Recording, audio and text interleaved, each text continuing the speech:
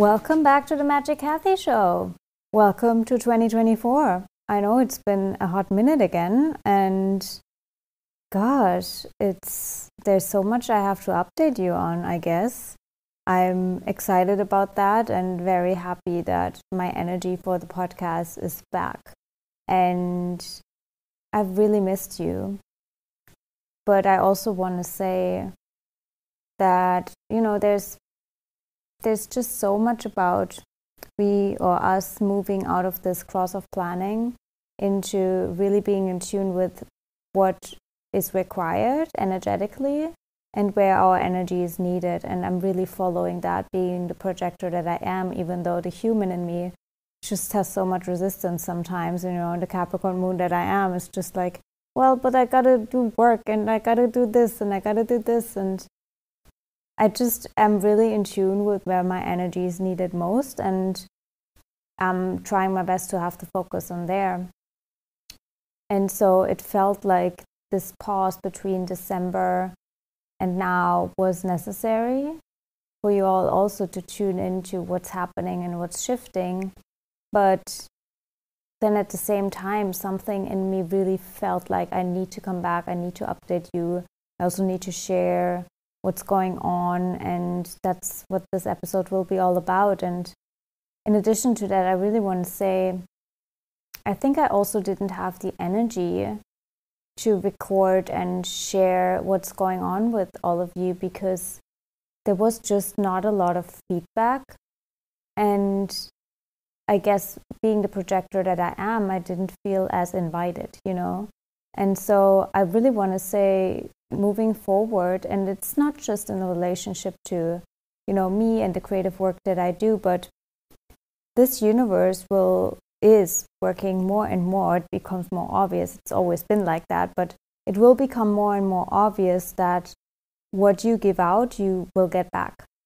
And so if you're constantly absorbing and consuming and taking in from people, but you're never really giving anything in exchange energetically, then at some point you won't get anything anymore, because it's like you are becoming this energetic vampire. And I feel that very strongly with even Pluto in Aquarius now, which in this episode I want to talk all about Pluto in Aquarius and what's been shifting and what has shifted last weekend, basically 2 days ago. And also talking about the full moon in Leo that is this week. Because obviously I'm a Leo and I'm coming back with the full moon in Leo, right? It's just literally happening on my Mercury. So, I mean, I'm saying this all the time, but I'm also not immune to the energies. It's not that I've been planning that, but it's just, I'm just flowing with what's happening. And if the full moon in Leo is literally on my Mercury, I guess the universe is like, well, you got to release full moon a fucking podcast because your voice is also needed. And actually people have been commenting on my voice on my Instagram. That's what gets me back, what got me here or what made me record an episode was someone reaching out and was like, I miss your voice. And then I put a poll on Instagram or like a question box, and that was the one comment that made me like, fuck, I have to. I really have to, like, it really sparked something in me. And this comment, and if you're listening, I pray this episode will do the same for you. She basically said, I really miss going on a walk with you because it always brought me so much peace. And I'm like, gosh, that's what we need right now. And if I can only cultivate peace in one person by recording this one episode, then my job is done, because I cultivated at least one more piece of peace on this earth, right? And so that's what I'm here for, making you feel safe in this crazy fucking cuckoo world, unpredictable, ever-changing, so much noise, so much distraction, so much going on. It's probably the hardest thing ever to be at peace and see, hope in everything. And still, there's a way to do that. There's a way that we can always change our perception and choose the reality we want to experience by attuning our frequency to that.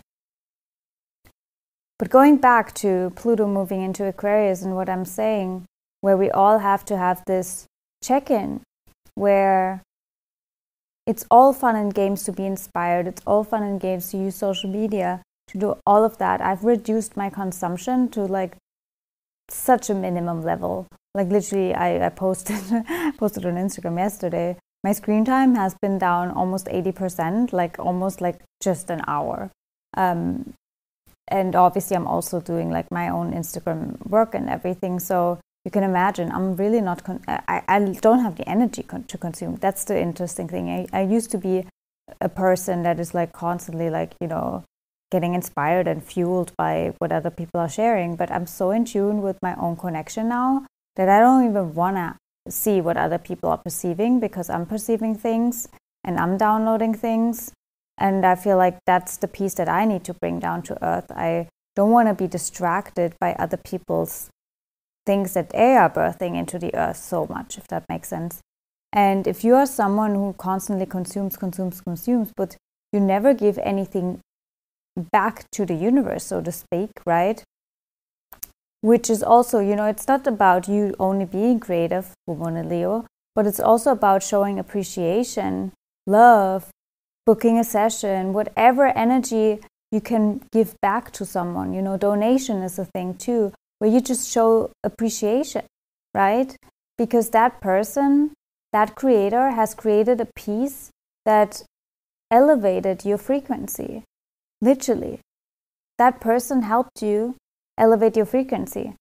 So you got some energetic upgrade from that.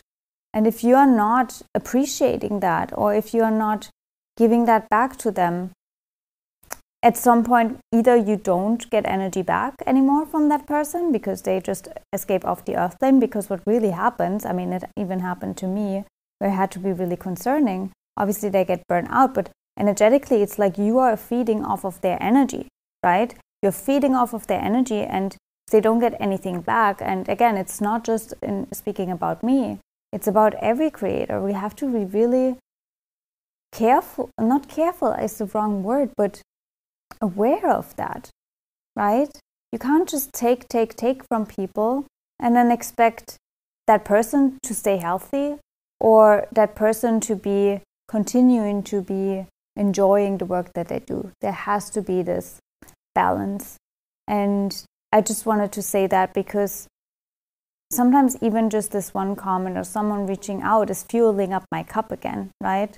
But if there's no fuel back, or, you know, seeing a review on iTunes, or you sharing the podcast, not just even on social media, but with someone else, because then there's someone else listening, and, you know, that ripple that it creates, that also helps. Obviously, there's also this energy of when your frequency changes, it's also doing something to me, but we are so much more energetically entangled that we are aware of. So it's not just you in your own little microcosm, me in my own little microcosm, and you're like, oh, it doesn't make a difference if I'm listening to this. Well, it does, right? It does, because you're energetically attuning to me, right? You're energetically attuning to the podcast, and obviously you are changing your vibration with everything that you consume. So it's just, that's all Pluto and Aquarius here speaking, because it's all about frequency now, really. And the nervous system, right? And how we are connected to so many things through our nervous system, through our DNA. This quantum entanglement, I mean, I can't even tell you how many insights, downloads, and things I receive about the nervous system, about the DNA, and about this web that we are in. That's why I love to work with the gene keys and human design, and obviously also astrology. So I'm really grateful that I've been able to have the space also to deepen that practice and that work, because every single day I'm really like attuning to this, okay, this is how we can rewire our cells, and this is how we can train our system and download new operating systems and download new codes and all of the things, and to be really aware of that and using that for my own recovery as well, which I've been really focusing on. And it's fascinating how much, I mean, honestly, like at this point, I'm just like, we are just a walking nervous system, really. And because the nervous system works on electricity, and we're walking electricity. At the end of the day, we're walking frequency. And so you have to become your own tuning fork. And really, Pluto in Aquarius here, you have to be your own tuning fork and really protect your nervous system to the highest degree. Really. Like, everything has an effect on your nervous system. We are sentient, sensitive beings, and we have to be really discerning of that. And every frequency that you let in, and I'm speaking also about social media, about, you know, all the frequencies, like that, just even light, obviously, but then also being outside in the sun, or not having sun, or being on a device that is constantly emitting a frequency. It's just all making it more difficult for your nervous system to function in its natural state, because there's constant interference, right? Not saying that we have to be afraid of any of that, because you have the power at the end of the day. But if you don't train your cells and yourself to be very focused on, okay, this is my frequency, and this is how I can hold the frequency, right? No matter what's happening outside and what's coming in, then it gets difficult. And obviously there's a lot of things that can influence and impact that. And I think the biggest influence really has this, I mean, the best way to sort of weaken the nervous system is by a lack of sleep, and by, putting us in a state of survival and unpredictability, right? Which is basically the world right now. So it's very important to take care of your nervous system and to have space and time in your day to know where, you know, you can come to that peaceful, restful state, not just in sleep, but in meditation or in going out for a walk, or again, knowing, okay, if I listen to this, then it soothes me. My fucking God. It soothes me. Like, I've been listening to a lot of mantras or calming music and things like that. Like, constantly, like, really bringing yourself back to peace, right? That vibration of peace, and everything is well. Everything is well. The outside world might look completely different, but you have to cultivate that state. Everything is well and taken care of, because it is, right? It really is. The mind might want to tell you that it's not, can't be like that, but everything is taken care of. Everything always works exactly the way it needs to. There are no mistakes in creation, which is very hard for us as humans to see and to believe, right? Because we live in this duality thing, and we think everything is only perfect if everything is quote unquote good, or, you know, bliss. But no, everything is always taken care of means everything plays out exactly how it needs to for growth and evolution, right? And if we look into the world right now, everything works out perfectly right now for growth and evolution of our species. And we gotta trust that. We have to trust that. Because we can. Because ultimately, nothing is in our creation and control anyways. It's never been. I keep coming back to that analogy because it's the best way to prove it. You know, your mom was not in control of conceiving you, even of making you grow. Like, she didn't actually grow you in the womb. It was Source that brought you here, right? And every single day, your breathing, your digestion, your heartbeat, you don't actively do anything in that. And in the very same way, you don't actively create your life. You don't. You can choose, right?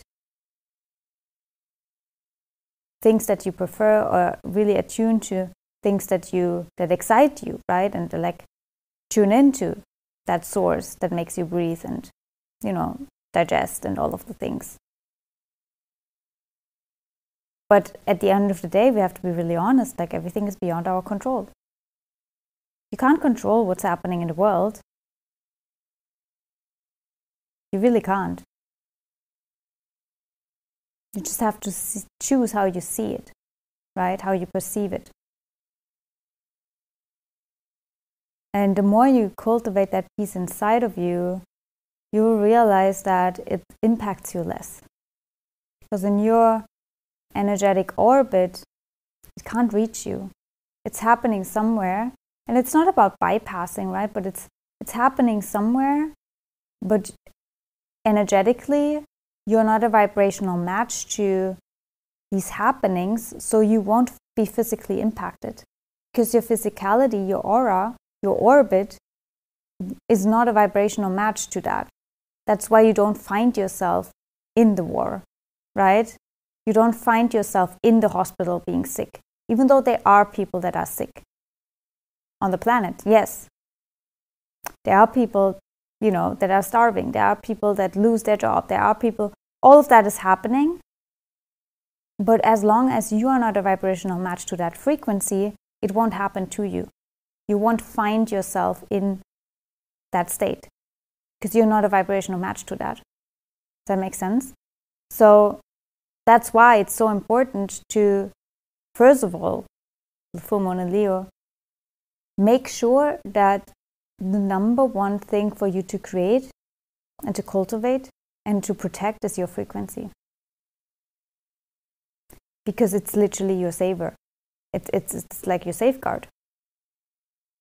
Your frequency determines where you land. And I've been saying that since 2018 because I got this very clear vision back then. I was like, this is so wild. I think it was even 2017, where I just realized, oh my gosh, we die every day, and every morning we wake up in a new reality and in a new body, and actually everything we wake up to it looks the same as yesterday, but it's different. That makes sense. So the way you digest the day and what happens during sleep and all of that, which has a lot to do also with restoring your nervous system and all of the things, right? Integrating the upgrades, and you literally wake up in a new reality every morning, which is amazing because it gives you this opportunity to start from scratch every day, like you're born, right? And it also tells you why it's so important to then feel into your energy, like who am I today? What's happening now? Okay, what am I a vibrational match to today? To not always approach every day as you've always done that, because then nothing will really change. To really see yourself new every day and like explore who you are, where your vibration is at, what your excitement is leading you towards. Obviously, human design, working with your strategy and authority, and to really give yourself that space to not be so predictable. Literally. Like, that's what I'm saying. I've been really tuning into that and be like, who am I today? Am I this astrologer? Am I this human design person? Am I talking about the gene keys? Am I a family person? Am I just, decluttering things? Am I just in the woods? Am I just minding my own business? Like, what's on the agenda today, energetically speaking? And that's where we go. That's where we go. That's our main job. And some days that looks like me meditating for 3 hours and then, taking care of my business, like body and, self-care. Next thing I know, it's the evening. I'm like, what have I even done today? But the day was so full with like important things, just like really tuning into energy and like going places, being pulled somewhere, whatever. It's like, and I trust that I will be supported by life, by source, by navigating the world like that, because that's also how the new humans that are coming, obviously we all already are, we're the bridge generation, I keep saying that, but the new babies that are being born, and also people that right now fall maybe under the spectrum of autism, ADHD and things like that, it's all just because we are already wired in a different way, where we understand that life is inherent more instinctual. less predictable, not plannable. And we can't really say what we feel drawn to the next moment, right? That's why, I mean, someone asked that question also for a podcast, what I would like to hear about, if this new age is all about planning only for 6 months. And I'm like, really? Instead of 12. I'm like, what? 6 months seems like very far to me too. Like, I can't plan like that. You know, I mean, I'm freaking out about planning even, you know, for the next month or whatever. Like, we move out of the cross of planning. What can I say? Like, planning altogether is not a thing anymore. Like, no, it's everything is shifting and moving so quickly. It's difficult to plan like that. And it's really more about being instinctual and in the flow and tuning into what is needed energetically, which is also Pluto in Aquarius, very much beyond our own personal agenda all the time, right? To step over that and be like, okay, it's not just about me in this cosmos, it's also about the collective, and I've been created because I make an impact in the universe at large with my frequency. So where's my frequency needed, right? And what is needed from my vibrational aura, vessel, all of that, right? That responsibility that I really much feel about. You're designed and created and here and exist and vibrate in this body for a reason, right? And it's not about finding your purpose or doing so much. It's about who are you being? Like, what are you radiating? Are you attuned to your natural vibration? You know, like, again, I'm coming back to you are walking electricity, but are you firing in the way that you were designed to fire in order for the cosmos at large to function, right? And if not, then, well, there's probably something off in the frequency of the cosmos because your frequency is off. And you feel that because you get the feedback loop of, I feel fucking off. What's happening, right? And it's normal that we sometimes feel off, so we can learn how to attune ourselves back to our original home frequency, right? And every single time that happens, we learn and learn and learn more about that, because that's what we come here to explore. Like, oh, I'm a frequency, you know, I'm like a tuning fork at the end of the day, and an energy alchemist. I mean, I say that about the work that I do anyways. I'm like an energy alchemist because someone comes to me and I'm tuning them back to their original, peaceful, restful, natural frequency. And of course, I use the tools like astrology, human design, and the gene keys to really go deep into, okay, what is their natural frequency? Where is it off, right? What is singing the wrong tone right here in the system? Where is the circuit not firing right? Where is there no electricity maybe flowing, right? Where is there a shortcut or whatever? And then we tune you back in, you know? That's what it is. It sounds like surgery, but that's really the visual even that I get sometimes. And I'm like, okay. And you can feel that because your energy shifts and changes with every session, you know, every interaction, every podcast, or if you read the forecasts on Instagram. Yeah. And it's all I want you to plug back into your original home frequency. Because if you vibrate on the home frequency that you are born with, then there's at least a little bit more order in the cosmos. Because there's a lot of, you know, unease and disorder, I want to say. So that's what I wanted to share, and it will become more and more obvious now that Pluto is in Aquarius, where it won't tolerate, you know, Pluto is the planet that connects us to our soul, right? And in Capricorn, it was very much about dismantling, bringing to the surface, and literally burning down the structures around us in our life, that inner and outer structures, by the way, right? And the laws and the restrictions and all of the boxes that we have that are not in alignment with our natural soul flow, that literally limit us, restrict us from living our soul purpose here, right? The expansion. And I mean, it's very obvious that this is still dismantling, still breaking down. The structures are crumbling. It's all happening, right? On all levels. medical system, governments, institutions, you name it, like financial system, everything, where we are just like in our face see, okay, this is crumbling, this is burning down, this was a lie, this was an illusion, this was like an elephant in the room that no one addressed before, but now it's open, like out there, right? There's just no denying. Pluto is just like, no, it has all, like everything has to come out of the closet here. We have to see it, and then only if we see it, we can transform it, right? And at the end of the day, now in Aquarius, it will be all about us realizing where our frequency is out of alignment with our soul, right? Where is our frequency out of alignment with our soul? Which has a lot to do with the conditioning that we have, but also the influences that we let in, right?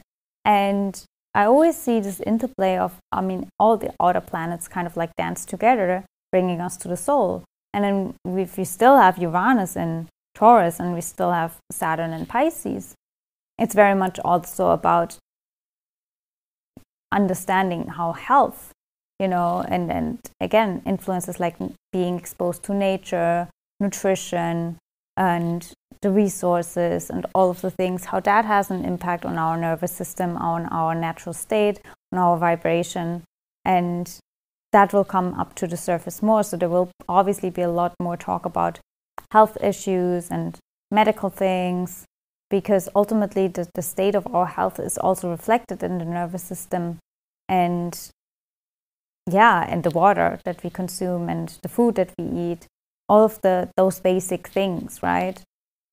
But that's the foundation, really. And there's so much that we have power over here. You know, obviously we can choose, we have a choice in every single moment. That's what we have to really see. No matter what's going on in the world, your vibration, again, dictates what you attract, what you are vibrational match to. And your vibration is also determined by the choices that you make, but also what you have access to. You know, when you talk about maybe there is a food shortage, but you're not a vibrational match to that because you live in the frequency of abundance. So around you, it's not happening, right? It's happening on other, like you won't find yourself in that environment. That's the best way I can explain it. It's like you can't even, you're not a vibrational match to that. You know, it's happening somewhere, and yes, someone can talk about it, and then you can say like, start to be worried that it's happening in your place, but then you are manifesting it in your environment. But if you stay in that frequency of, this is not happening in my reality because I'm not a vibrational match to that, then it's not happening. It sounds really wild to the mind, right? That this is possible, but that's how it works. It's this entire universe creation is all about frequency. That's all it is. It's all vibration. It's all vibrating. So what you vibrate is what you experience. So with this full moon in Leo too, I really want you to connect to that, because it's coming with a square to Chiron and Mars. And so it's very important for us to understand our power here. We can be our own tuning fork, and we can choose our vibration. That's our free will. We can get swept away and swindled in like what's happening, and listen to all of the things and start letting the mind tell us that this is happening to us, or we can stay focused on the vibration that we cultivate hopefully in the morning. You're like, this is my vibration, this is my reality now, and I'm only attracting this. And this is something you do beyond the mind, by the way. It's a vibrational thing. Like literally you have to download it into every single cell in your body. It's a very somatic process, which is why meditation is really important, because you go beyond the mind. It's not just affirmation. Oh no, I'm not vibrational. That's not, for me, affirmations really never worked that well, because you can tell yourself something all day long, but if it's not being downloaded in your literal cells, right, then your self won't emit that frequency. It's just not happening, because the mind is only a part of it, right? Which is also why the opposite can be true, where your mind tells you something, but you vibrate something completely different, so you attract completely different. So even though it doesn't make sense to the mind, right? The mind like, well, no, I'm not, like, that's not happening. That's not, no, your thoughts, they only have so much power. Your entire energetic body has the power. Otherwise, as soon as you think a black elephant, right? Oh, a black elephant would be knocking on your door at home. Well, that's not happening. So something else must, actually manifest here. I just wanted to say that, because there's a lot about, your thoughts create your reality, but only those repetitive thoughts that then sink into your subconscious, right? And so, of course, at some point, if you constantly have these thoughts and accept these thoughts, then they will ripple into your subconscious. But if you just let them bypass, right, and be like, okay, that's a thought, my thoughts are like, no, that's not happening, right? Then, but if you say, it's like being a bodyguard, I always like to say, to your mind, where like, you can just flow through me and like want to make my life miserable, but I'm not buying into you, you're just disturbing my peace. So no, you're not part of my vibration. And at some point, you literally also your mind won't be a vibrational match to these thoughts anymore, and they won't come up. They literally won't come up.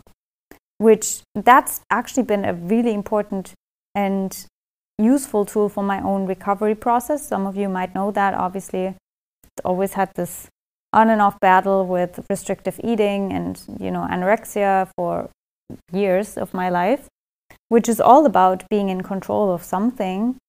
And especially if the world's out of control, it got really worse last year and all during COVID. And I was wondering how I can, like, what can I do, right? Because I just don't want to have these thoughts coming up anymore. And like, it's just fucking living in a mental prison to overthink and to be so consumed by all of the shit, right? It's running my mind. I'm like, can I just have a break? And then it got really clear to me how I can attune my vibration to simply not be a vibrational match to even receiving these thoughts anymore, right? Because I was so used to always having them come up, always having anxiety coming up around food, always wanting to control through that. And it was just so habitual that I even never saw that there would be another universe where that wouldn't happen, right? And I'm like, no, actually, if I just use all of my knowledge and skills that I have, and every single day in meditation, I'm attuning my system to being, I'm not a vibrational match to that anymore. It might come up, but I really have to laugh at it and be like, oh, well, really? Like, are we going there again? No. And you can maybe use that for yourself, where, an old thought comes up that used to really bother you, or you used to be freaked out about being rejected in a relationship, or fear of, losing money, or this urge to be productive and busy and hustle. And you can just laugh at it and be like, really? Like, that's so, I like to say, that's so Pluto and Capricorn now. That's like the old world. Like, we're not, like, really? It's almost like someone believing in COVID still. We're like, really? Because humor really shifts you out of this seriousness of life. And you take it sometimes too serious because it seems so real, right? But at the end of the day, it's a huge play of energy. It's a huge play of energy. And it's all created by our vibration. Yes, so that's my little update. It was a big weekend, obviously, with Pluto and the Sun moving into Aquarius. Right afterward, we had Venus over the galactic center, which might also be a reason why I record this episode, because I have my North Node at the galactic center and Venus was over there. So maybe. But yeah, it's my pleasure to be back. I love to be back. I'd love to make your world a little more peaceful, maybe help you connect to a higher understanding of what's playing out in this really real seeming 3D kind of experience, and see it from a bird's eye view and trust that everything always works out exactly as it needs to for growth and evolution. Like, keep that in mind. There's no good, there's no bad. We have to drop the judgment, and we have to trust in what created us and everything really in this universe, which is always love. Everything. The good, the bad, and the ugly. Because again, it's all for our growth and evolution. The good, the bad, and the ugly, and the amazing too. So ask yourself, what is the energy that you are putting out there for growth and evolution, right? For your own experience? What vibration are you vibrating on? And that's your main job. You create your frequency every single second of the day. It's your main job, really. You ask me, like, what's my job in the age of Aquarius? It's your energy, your vibration. Because it literally, it's everything comes from that or after that. It determines what you attract that day and the next day and tomorrow and who's going to text you and like all of the things. It's just what it is. It sounds wild, but it's all based on how you are vibrating, right? Because that determines your magnetism, your energy. That's why I keep saying, and I mean, why I even started human design, right? It's all about, okay, I follow my strategy, my authority. I understand which centers I'm defined in, what my energy is here for. And then I use maybe the gene keys to understand that there are layers to expressing that energy. I can move from the shadow through the gift into the city, into the highest state, and then basically only attract the things that feel amazing, right? That are in tune with the highest expression that I could be. And then my job is done.